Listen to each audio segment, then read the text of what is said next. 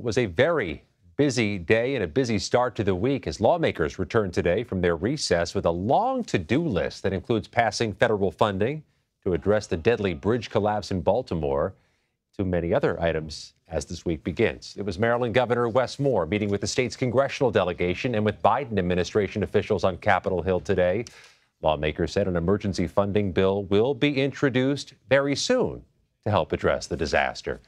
Meanwhile, the Arizona Supreme Court ruled an abortion ban from 1864 can be enforced. It'll be a major topic in one of the most hotly contested U.S. Senate races in the nation this fall. That's between Republican Carrie Lake and Democratic Congressman Ruben Gallego. Robert Costa, Daniella Diaz join us now to talk about all this. Bob is CBS News' chief election and campaign correspondent. Daniella, congressional correspondent for Politico. Bob, let's start with Arizona. Potentially a seismic issue in the presidential race there, in the Senate race there. What's your read of it? This is just the latest marker in the 2024 campaign where abortion rights is coming to the fore of the national debate. Yesterday, I spent the day covering Vice President Kamala Harris as she traveled to the battleground of Pennsylvania. And what did she do in her remarks before she got on Air Force Two? Talked about abortion rights, talked about former President Trump. Abortion, again, bringing this back into the center of the debate for Democrats, especially my top sources in the party. They say that they want to keep talking about this issue and that abortion really shows how Roe v. Wade being overturned upended what they believe is women's reproductive rights across the country. They want to make sure they have a laser focus on this to activate their core coalitions and others in the coming months. And just moments after the Supreme Court ruling, the questions were directed at Senator Mitch McConnell during his press conference today. Let's listen to what Senator McConnell had to say. I haven't taken a look at it yet, but I'm certain, as you are, that this whole issue will continue to unfold during the course of the campaign. Nothing terribly unequivocal from Senator McConnell for his thoughts there. That may be the reality for Republican leaders right now, Daniella. What's your read on how this impacts the Senate race, which, of course, is pivotal there, too? Well, and you saw Carrie Lake come out and endorse a 15-week ban and come out against the Arizona ruling, which is incredibly telling about how things are right now in Arizona. It's going to be probably the most decisive issue ahead of November. Not only that, of course, immigration in Arizona, but it's telling that a lot of these Republican senators, I've chatted with dozens in the last 2 days since Trump came out with these comments, are skittish about commenting on this. And a lot of them are saying we agree with Trump, even those that backed Lindsey Graham's 15-week abortion ban in Congress just 2 years ago. I mean, Lindsey Graham himself is furious and feuding with Donald Trump on social media. So this is really, really going to be tricky for them. And Senator Graham today asked about Donald Trump's rebuke of Senator Graham's rebuke of Donald Trump, said the country's with him. Senator Graham thinks the nation supports his position that a 15-week ban is the right policy move. How do you read the Senate's view on abortion and a federal ban right now? I think they're figuring that out in real time. I mean, we just saw McConnell really not give a direct answer, saying he hadn't even seen the decision. That's probably, he, of course, probably saw it. It's tricky. I have, like I said, spoken to dozens of Senate Republicans who are all over the field on how to handle this. Some of them said they, texted Trump after and said that they endorsed and were happy with his comments. A lot of them saying that they obviously agree with him, but it's not the best position for some of these lawmakers to go into November without a definitive stance on abortion, and Trump kind of left it to them. Such a remarkably thorny issue at this moment in time. I think the fact that it coincides in Arizona, Bob, with a ballot measure on abortion makes it particularly volatile, doesn't it? It really does. And all eyes are going to be on Arizona. This was already one of the most hotly contested Senate races in the country. Let's move to an issue that's not supposed to be thorny. It's not supposed to be tricky. Emergency relief money for Maryland. Any other time in Congress, those things tend to move swimmingly and swiftly. But there's concern. It gets tied up in what is already a gridlocked Congress. Governor Wes Moore met with the congressional delegation today. Let's listen to what the governor had to say after the meeting. The meeting today was very emblematic of the kind of support that the state of Maryland has had from the very beginning. Because about 2 weeks ago, a part of our soul fell into the Patapsco River.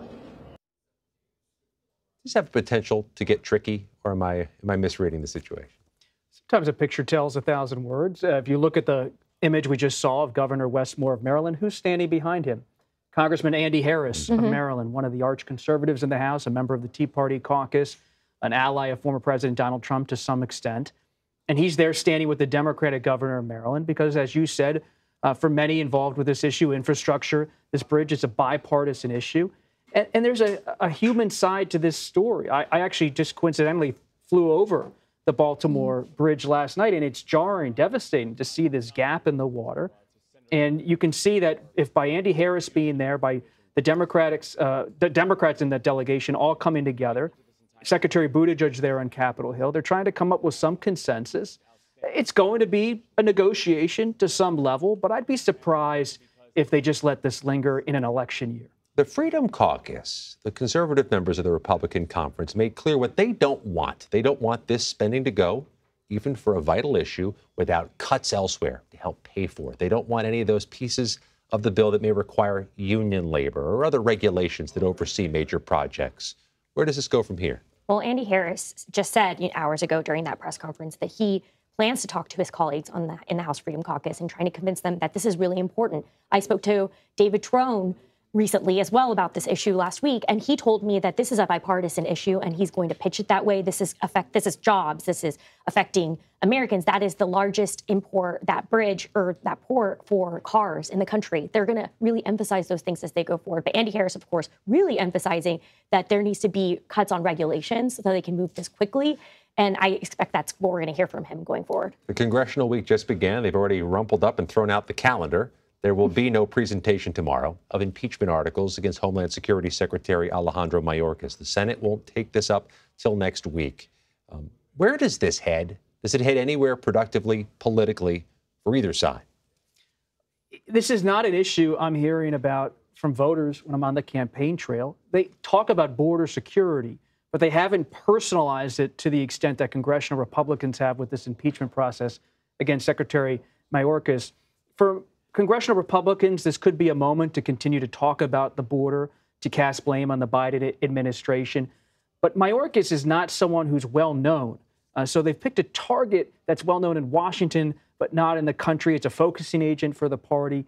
But when I talk to Republican strategists, they really see this as a way to rouse the core Republican vote across the country rather than convince people nationwide that there's somehow a real gap in the Biden administration's policy. From your reporting, Daniella, why do you think this thing got moved? It's a relatively provocative move to shift something off the calendar you had great plans on moving on this week. Well, Scott, you and I both know, but maybe people back home don't know, that Congress tends to only work usually Tuesday to Thursday. And Republicans really want to emphasize that this is happening, as just adding to what he said, and try to really rally up the base. And that's why they're, instead of sending it over tomorrow as with plans, they want to start the week with it next week and really drag out the news cycle so that they could reach voters back home and so that they know that this is happening. And Democrats are going to try to dismiss this. Republicans are going to try to stop that. Bob, the sources you talk with consistently, the Republicans want to talk about some variation of border security. They're playing in their space when they have some form of this conversation. We're going to hear about this the rest of the campaign season. A lot of what's happening with Secretary Mayorkas is about the leadership in the House trying to make sure that the right flank feels satisfied with the new speaker, Mike Johnson, who's facing such a political crucible almost every day in terms of his own political survival. By moving forward on some of these fronts, he's satiating the political appetites of those who might have questions about his leadership. But it seems like that appetite is never fully satisfied by those who continue to criticize him. Just a moment left, Daniella. What's your estimate as to when somebody makes a move, when Marjorie Taylor Greene makes her move on Mike Johnson? That is to be decided, because I don't even think she's really figured out yet when she plans to do that. I really think this is going to be a very similar situation. I've written about this to what Mark Meadows did to John Boehner. That time when he dusted off that little to known motion to vacate. And I think it's going to be held over Speaker Johnson's head. And that is the intention from Marjorie Taylor Greene, to remind him, I have this, I can trigger it at any point. So you got to listen to me. Daniella Diaz, Robert Costa, thanks for covering a lot of ground. We appreciate you.